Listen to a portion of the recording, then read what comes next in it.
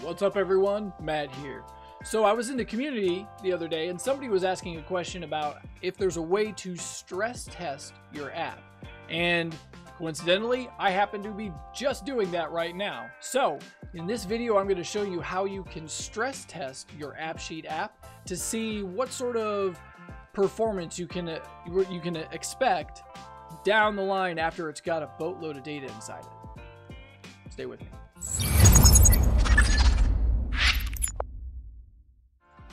Okay, so the question was, I'm very new to app building and it might be a silly question, but is it possible to stress test your app to see if they will crash? Bunch of specifics.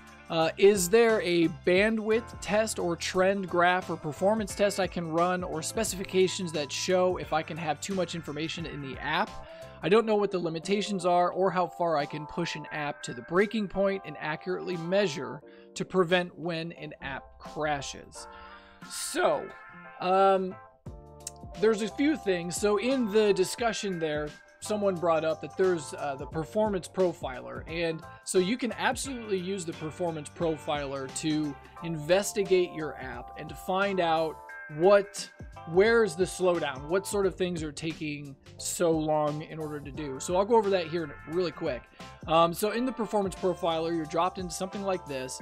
Then you can scroll down and you have one entry for every event that happened inside your app. And so you can just go down here and you can see there's a duration column, and you can see, so like this first app sync, the most recent one, took 22.5 seconds to do. Now that's because I dropped in a whole load of test data because I'm doing a stress test. But then if you look below it, before I did that, it took 6.5, 8, half, almost 1 second, 1.5 seconds. And so this is a place where you can come and you can see it, just kind of a high overview. This is how long it takes to do X actions in different places, because they also tell you the place where it happened. So like this was the dev, I added a row to the dev checklist. It took less than a second. I edited a row on the orders. It took 1.5 seconds. I did an app sync and it took 8.8 seconds. So this gives you an overview of that. But then you can also dive in. So like on this one that took 22 seconds, if you click this little binocular thing right here, it opens up this deep dive into all of the steps that happened during the sync process. And there's some controls over here to help you kind of expand or control or simplify or make it more, if you want. It's all up there. But so you can see the sync took 22.49 seconds. And if I click these pluses, we can expand all of these things. You can see why it took so long. So the thing it was doing was reading my tables in parallel. And you see I have a degree of parallelism of 3. It means that I have 3 paths that are running at the same time. And then I can see read single table, like 18, 18, 18, 1 second, 3.5 seconds. So like these ones that took 18 seconds, you can look over here. It was the orders, order details, and the products.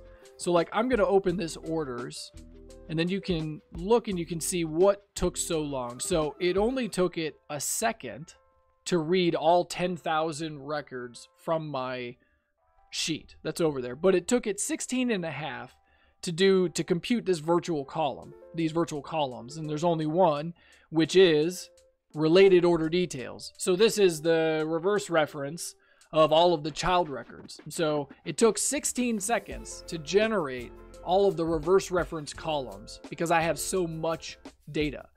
If we look at that child data, so then the order details, it took 18.5 seconds. And if we expand all of this again, you can see there's a virtual column, but it only took 0.5 second to compute those. So that's not the point, that's not the thing that is drawing all of the time. What's really taking all of the time is just this, reading the table. So it took 15.5 seconds just to read 100,000 rows with 31 columns.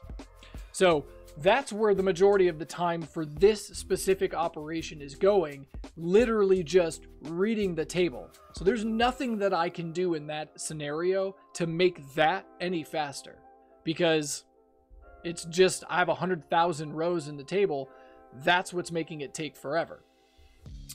So anyways, this is the performance profiler. It gives you a nice overview of everything and you can deep dive into stuff.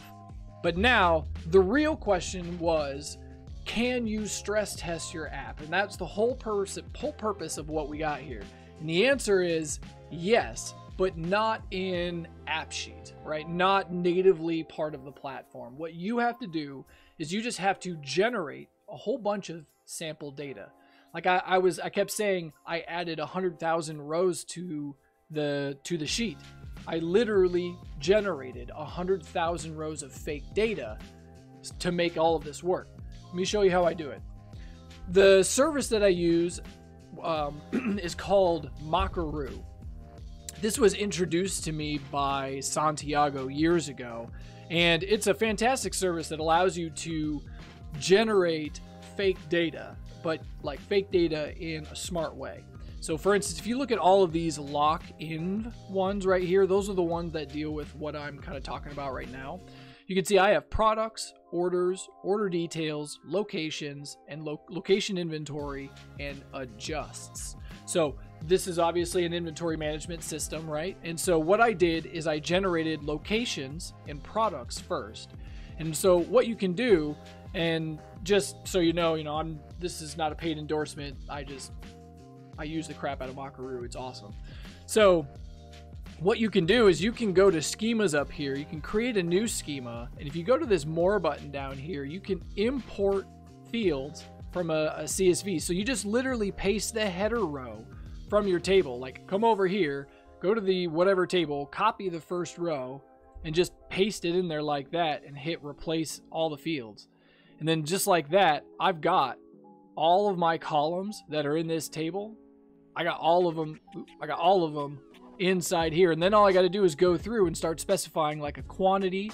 This should be a number.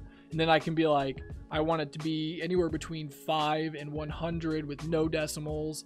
And then you can get really crazy with all kinds of like formula-based logic and but then you can do things like this, where since I generated the product stuff first, when you have a schema, you can generate a data set from that. And you could say, I want 1,000 rows of whatever, right? So that's exactly what I did, is I created a schema for my products and my locations. And I said, give me 1,000 of each. And so now I have those data sets on this platform, and I can use the data from them to generate derivative stuff. And that's exactly what I'm going to show you right here. So what I can do, like on this product, is I can say, choose the type, and I can say it's a data set column. And then I can choose my data set. So like this is the products, and then I select the column that I want it to be. It's the product ID. And then I can select how I want it to select the product. Do I want it to randomly select something? Do I want to custom base all of my formulas and everything based off of the individual products? So these are the product IDs, so it's kind of a hot mess, but I could be like, for this product, I don't want that one to show up. For this one, I want it to show up twice as often as all of the other ones. So you can get really, really complex with the things you want. Or you can just say, do sequential, just run through them all. Or, this is the fun one, Cartesian. This is the one where if you have other columns that are set to Cartesian, like if I have a product, here, let me show you. I have my order, I have my location inventory. And so this one combines the product and the location and marries the two together. And you can see I have both of these set to Cartesian.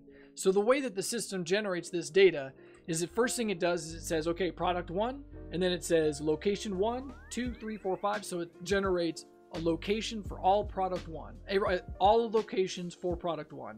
And then it says, okay, product 2, all the locations, product 3, all the locations. And in this way, I'm able to generate one record for every possibility that's out there. And then it's just up to me to specify how many of those records do I want. You know what I mean? So this is what I use to generate a bunch of mock data. And then I download these. So like on this order details one, if I show you this, it literally has 100,000 rows. So what I did is I came in here and I generated a bunch of mock data. I said, make me a whole bunch of fake products, fake locations. I want some fake orders. I want some fake order details. I want some fake inventory locations. I want some fake inventory adjustments. So those are all the main tables that are part of my system. And I said, I want like 10,000, 10,000, 100,000, you know what I mean? Giant numbers. Something where like I would never have that much data in the system. So this really gives me a true understanding and a good idea of what I can expect when my app's like 2 years old and I haven't been doing what I should do with data cleanup. Anyways, that's how you can do a stress test for your app. It's not a direct thing. You got to do it yourself. The performance profiler gives you some insights, but that only really helps when you're facing the problems. If you're in the beginning where you just finished making your app and you have no data, you have no way of seeing what the future is going to be. That's where this Mockaroo fake data thing comes into play. Anyways, thanks for watching, everybody. I sure do appreciate it. If you enjoy stuff like this, check out my Patreon page. There's some good stuff over there. Got some stuff coming in the next 3 months for my patrons. They're going to love it. Anyways, I'll see y'all in the community.